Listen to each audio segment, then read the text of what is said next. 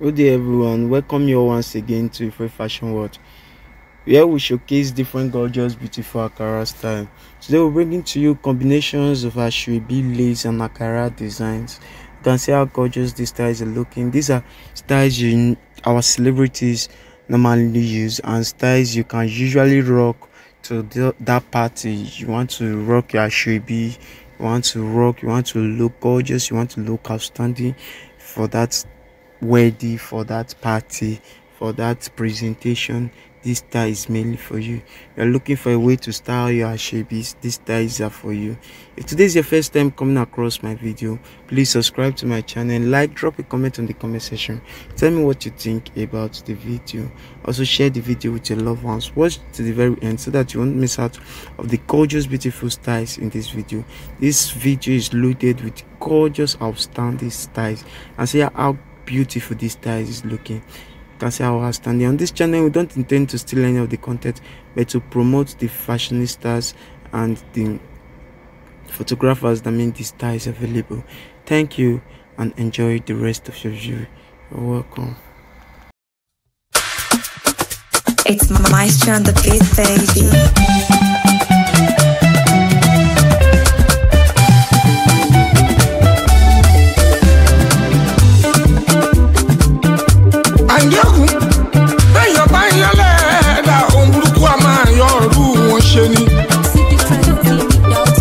Mo ti sọ tẹ́lẹ̀ nínú orin tó ré kọjá, ẹni Ọlọ́run fẹ́ lọ́mọ èèyàn fẹ́. Ẹ máa yọ́nú sí mi, àgbàtọ̀mọdé ẹ máa yọ́nú sí mi o, ọkùnrin tóbìnrin ẹ yọ́nú sí mi,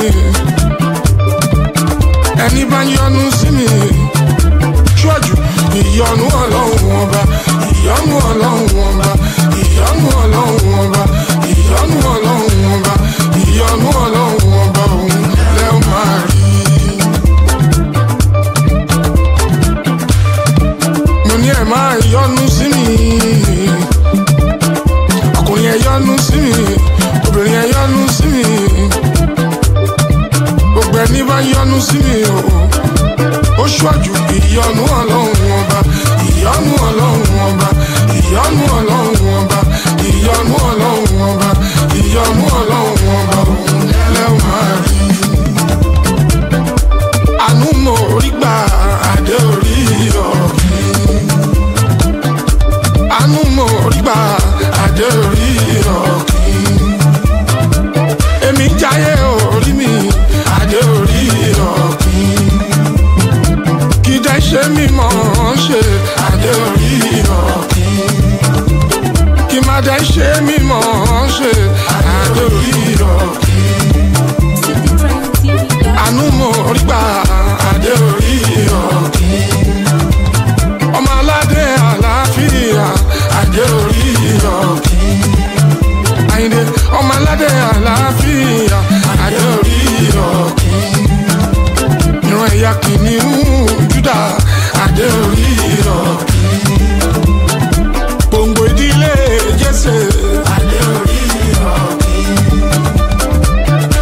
àánú mo rí gbà adé orí ọ̀gbìn, Ọlọ́run ló gbòǹgbò fọ́lẹ̀ o adé orí ọ̀gbìn, Ọlọ́run ló gbòǹgbò fọ́lẹ̀ adé orí ọ̀gbìn, kì í ṣe fẹ́yẹ kẹ́yẹ adé orí ọ̀gbìn, kí má dé iṣẹ́ fẹ́yẹ kẹ́yẹ adé orí ọ̀gbìn, ọmọ Síkírù Àyìndé Barrister adé orí ọ̀gbìn, Síkírù Àyìndé mo ń jẹ́ṣẹ́ tó rán mi o adé orí ọ̀gbìn, lórí eré fújì adé orí ọ̀gbìn, kò dẹ̀ ní bàjẹ́ Ọlọ́run adé orí ọ̀gbìn, ó dúpẹ́ orí mi adé orí ọ̀gbìn, mo máa dúpẹ́ orí mi adé orí ọ̀gbìn.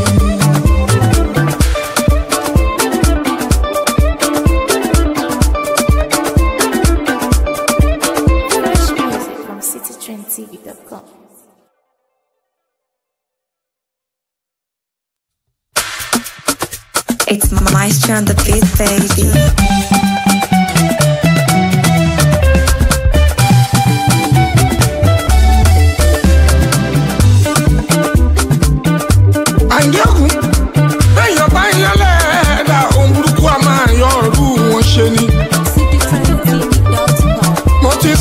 Tẹ́lẹ̀ nínú orin tó ré kọjá ẹni Ọlọ́run fẹ́ lọ́mọ èèyàn fẹ́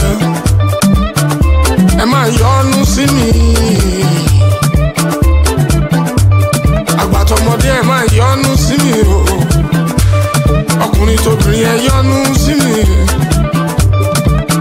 ẹni bá yọ́nú sí mi ṣọ́jú ìyọ́nú Ọlọ́run ọba ìyọ́nú Ọlọ́run ọba ìyọ́nú Ọlọ́run ọba ìyọ́nú Ọlọ́run ọba ìyọ́nú Ọlọ́run ọba òun lẹ́ ó máa rí. Mo ní ẹ máa yọ́nú sí mi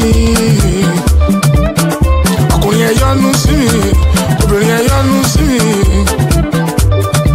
gbogbo ẹni bá yọ́nú sí mi ó ṣọ́jú ìyọ́nú Ọlọ́run ọba ìyọ́nú Ọlọ́run ọba ìyọ́nú Ọlọ́run ọba ìyọ́nú Ọlọ́run ọba ìyọ́nú Ọlọ́run ọba òun lẹ́ ó máa rí. Àánú mo rí gbà adé orí ọ̀gbìn. Àánú mo rí gbà adé orí ọ̀gbìn. Èmi jáyé orí mi adé orí ọ̀gbìn. Kì í dẹ́ ṣe mímọ́ ṣe adé orí ọ̀gbìn. Kì má dẹ́ ṣe mímọ́ ṣe adé orí ọ̀gbìn. Àánú mo rí gbà adé orí ọ̀gbìn. Ọmọ aládé àlàáfíà adé orí ọ̀gbìn. Àyìndé ọmọ aládé àlàáfíà adé orí ọ̀gbìn. Ìran ẹ̀yà kìnìún Júdà adé orí ọ̀gbìn.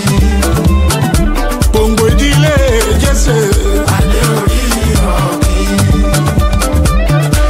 Àánú mo rí gbà adé orí ọ̀gbìn. Ọlọ́run ló gbòǹgbò fọ́lẹ̀ o adé orí ọ̀gbìn. Ọlọ́run ló gbòǹgbò fọ́lẹ̀ adé orí ọ̀gbìn. Kì í ṣe fẹ́yẹ kẹ́yẹ adé orí ọ̀gbìn. Kì má dẹ́ ṣe fẹ́yẹ kẹ́yẹ adé orí ọ̀gbìn. Ọmọ Síkírù Àyìndé Barrister adé orí ọ̀gbìn. Síkírù Àyìndé mo ń jẹ́ṣẹ́ tó rán mi o adé orí ọ̀gbìn. Lórí eré fújì adé orí ọ̀gbìn. Kò dẹ̀ ní bàjẹ́ ọ̀dọ́run adé orí ọ̀gbìn. Ó dúpẹ́ orí mi adé orí ọ̀gbìn. Mo máa dúpẹ́ orí mi adé orí ọ̀gbìn.